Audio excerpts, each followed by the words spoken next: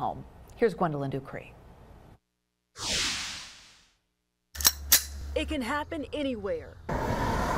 I'm still sort of paranoid. Even near this unassuming historic neighborhood in Fountain City, where it's taking residents like Joe Dixon weeks to heal from a mass shooting. I've never felt so connected to all of the people who have died in gun violence in all of the events that have happened in our country until what happened here. He heard shots and saw the chaos coming from what police call a biker gang shooting at Hatmaker's Bar and Grill on April 29th. 2 people were killed, 3 injured.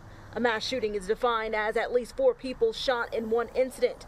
Knoxville's first mass shooting this year was in January when 4 women were shot in a car parked in East Knoxville. I feel like I'm always looking over my shoulder. Safety experts say it's time to think of a line of defense and not just with a gun.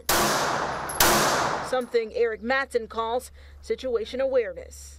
Do what-if scenarios in your mind. So if I go to a certain place and this happens, what do I need to do? Be aware of your surroundings, what you're doing, where you're going, actually how you're carrying items in your hand. A plan for the entire family. Moving children in a critical situation, how are they going to follow you? Are you going to try to pick them up and carry them? Are they going to hang on to your belt loop in your pants?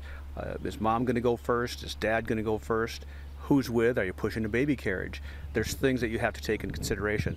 And what's important, it's not your stuff, it's your family. A weapon you can carry anytime, any place.